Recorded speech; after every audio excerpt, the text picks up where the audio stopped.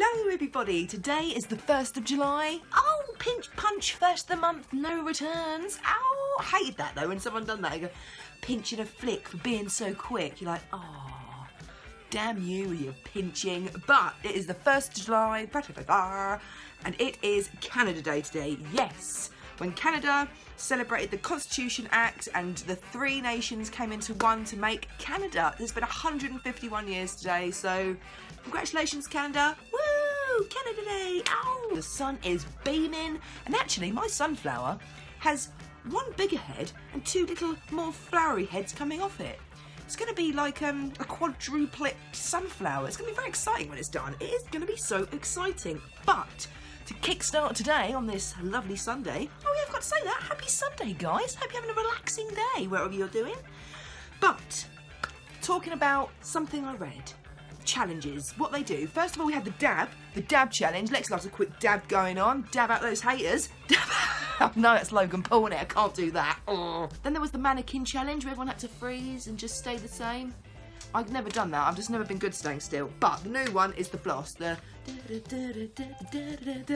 the floss challenge. Well, there is a school, I couldn't find out if it was here or in the couldn't find out if it was here or in the States, but I think it might be here. And there's a school, that fly is really annoying me. Right, there's a school that is giving detentions out to any child that does the floss any time during the day, even at break time.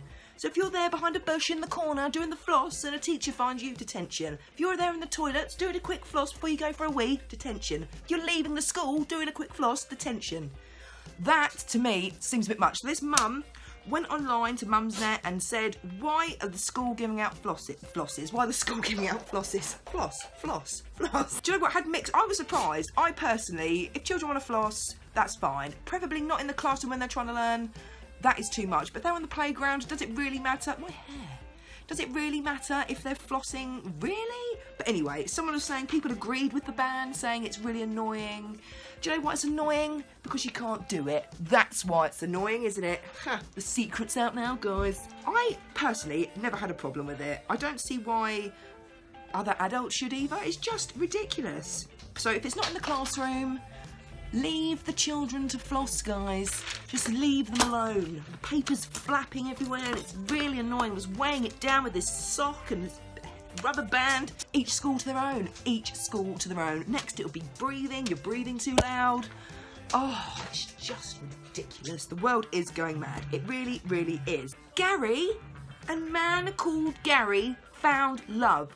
But he didn't ask this lady for any information. So, 42-year-old Gary went on holiday with the guys to Portugal. He was sitting in a bar, having drinks, and then in comes these group of women, and he was like, oh, the most beautiful woman he'd ever seen, apparently. The most beautiful woman. So, he called over the bar lady and said, look, could you, I want to buy that lady over there a drink. So, she came over with the drink, he took it over, and all he said to her was, for a beautiful princess. Ah.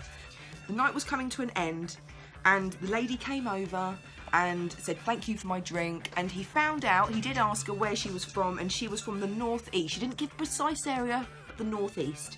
And she is 25 and her name is Marie. So, if you're watching this, Marie, and you're 25 and you've just been to Portugal and you met a man with a bald head called Gary, he is looking for you because he loves you and he wants you to be his Vicky Pattison of the North. So if you're watching, let's help Gary find love. Oh, Gary! Oh, Junior's homework this week, well, it was stupid. It made no sense. It was this map formation with all these little pictures of like a gift shop, a chip shop, a little amusement bit. And they had to use terms from maths. So above, next to, below, left, right. I don't know how you use that in maths, but anyway. And then the other sheet they gave you was supposed to be one to write a comparison of like the gift shops next to the chip shop. But they had the smallest squares you'd given. This homework was pants. So I ditched the grid and just got Sam to write sentences. Ah! Homework. It's not even bloody... Oh no! They are discontinuing Fanta Lemon. Oh, No way, no way. I don't actually like Fanta Lemon, but I know it's a popular drink. So I was delving into this, and people are not amused by this at all. Someone said, first they changed Lucozade, then Iron Brew, and now they're friggin' discontinuing Fanta Lemon. What's next? No more green milk? Oh, he was not a happy chappy. Someone else put, what the frig? As if Fanta Lemon has been discontinued. Honestly, what am I even living for? Oh, another not very happy. And then the last one I saw, which just made me chuckle, was Megan stole Wes, Jack's ex is going in the villa, now Fanta Lemon's been discontinued. Can't talk, discontinued. What a terrible 24 hours. People are not happy. So Fanta Lemon, the Fanta company, was straight on there to make people see sense and say it's only being discontinued, I'm sorry to say this, in the USA, in the US. The UK, we are still fine for Fanta Lemon. It will be in the shops, it will be on the shelves, it will be in the fridges. But in America, no more. No more Fanta Lemon. Sad times, guys. Sad times. Don't be sad. Don't be disheartened. I'm coming to America soon and I'll fill my suitcase full of Fanta Lemon and sell it on the road. Oh, I better not. Permit Patty might come. Do you have a permit to sell that Fanta? No. Oh, Love Island. I made a few mistakes last time, guys, on Thursday Thoughts. Made a few mistakes. Laura did say more than one word to Wes. She was very blunt. She was very rude and to the point. Then she finished off by saying the one line, you can go now. So I do apologise about that. I do apologise. But Casa Amor is in full swing. They've been in there a couple of days now. Oh my God. It is all going wrong. So Wes was talking to the other girls in there and he just wasn't really putting himself out there much. So then he was sitting there talking in the evening. I don't know who he was talking to. I think it was Alex he was talking to. And he was saying no one compares to Meg, so I'm going to wait for her when she comes back. Well, Meg, she is not waiting for you, dear son. She is not waiting for you. She is getting very, very close to the new Alex who wears glasses. I think she's forgotten about you, Wes. It's not looking very hopeful for you at all. Josh's head has been turned. Poor Georgia. Oh my God, she has been so loyal. Sleeping in the bed with Danny Dyer's daughter, not Danny Dyer.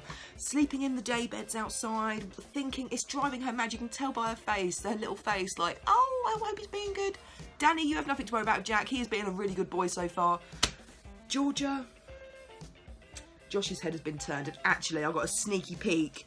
Georgia tonight, she finds out, she watches somehow Love Island people. I know you like drama, but this, you have to remember, these are real people. These are people's lives. Georgia tonight watches a secret footage about the betrayal of Josh with Kaz, because Josh and Kaz are really close. He was acting when Kaz came back in the room. He was like going all stiff and like jumping around like a.